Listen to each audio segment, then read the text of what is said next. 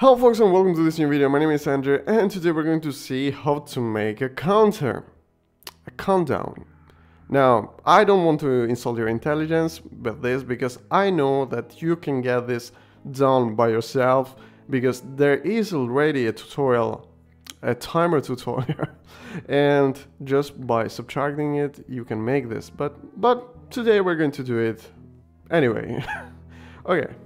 So guys, what we're going to do is basically this thing here. We're going to create a countdown. Like you can see here in the scene 3, I have basically a container. This container contains a few elements and I have 3 text nodes here and they are just to show you visually what is happening. And I have a timer node. Now the timer itself is based on physics and the wait time is 0.1 and this is going to call us the 10th of a second. This way we're going to to update our variables in the 10th of a second, and we have an auto start. So this way the timer starts on the start of the game, but actually you can deactivate this and kind of you can make it start when you start a level by click mouse, or I don't know, you can make this by script as well. Another thing you may notice here is that I have a control container, and it's called CountDown.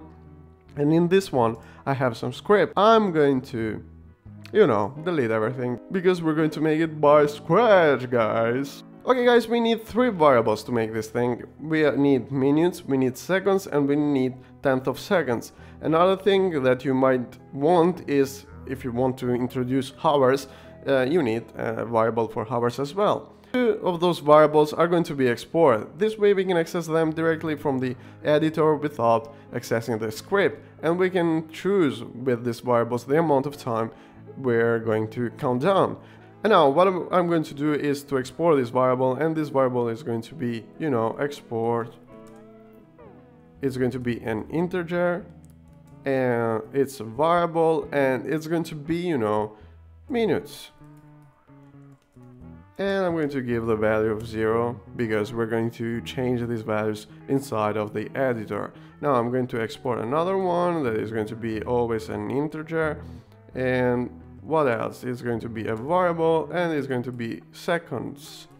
And last but not least, we need another variable, and this is going to be just a variable, doesn't need to be exported, and it's going to be 10th of a second. Now another important thing is to connect our timer directly to our script here, and I'm going to connect it, just signals and timeout. I'm going to connect it to the countdown, and here inside of the function I'm going to subtract from 10th of seconds the minus equals 1, and that's all. Now inside of this function here we're going to check and subtract stuff if the seconds are greater than 0, if the 10th of a second are 0 or lower, and we're going to subtract something from the seconds, and seconds minus equals 1, and then we're going to set the 10th of second to 10. Now to represent this visually we need to change the text, but to make that we need to check actually if the variables are greater than 10 or greater than 0, because variables doesn't generate double numbers automatically. So basically we need to make it, to hard code. If seconds are greater or equal to 10, we're going to set the text of seconds. So seconds, set text.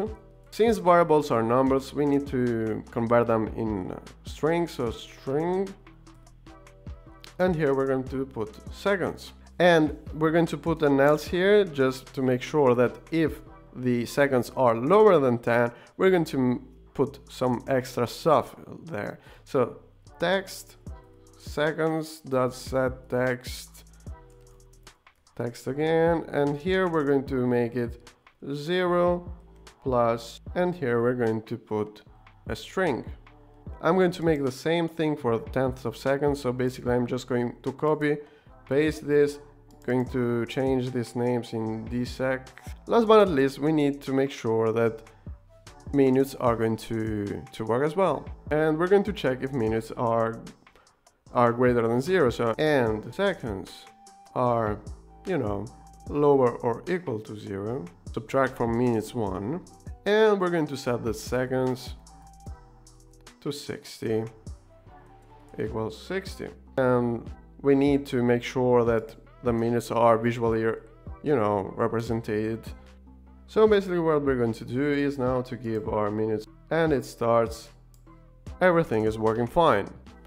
Alright guys, this was all. Hopefully it helped, and hopefully you learned something if you are really beginner, because this is a beginner thing. But I think that you should get to this without watching tutorials, because you know how a clock works or a timer works. Okay, we're finally in the end. Hopefully you are safe and sound and having good time with your dears, and this was all. I'm Andrew. Leave a like and subscribe to the channel because new stuff is going to come. And more important thing, keep making games!